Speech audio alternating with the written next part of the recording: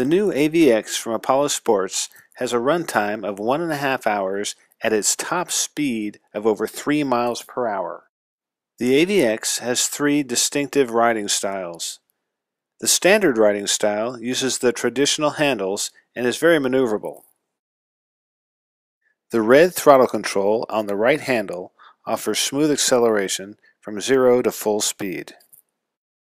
The AVX has a variable pitch propeller with 2 settings and a battery life indicator. Riding in the saddle is streamlined and very efficient with no pull on your arms. It's also very fast. This top throttle control is used when riding in the saddle. Riding in the saddle leaves you hands-free to hold lights or other equipment. In this position, at cruising speed, you can get up to 10 hours of runtime.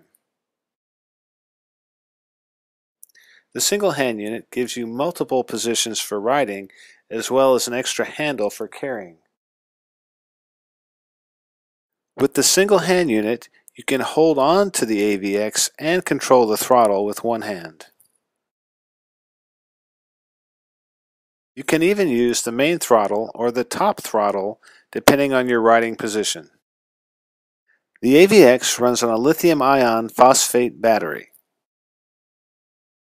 Hauling 2 or even 3 divers is no problem for the AVX.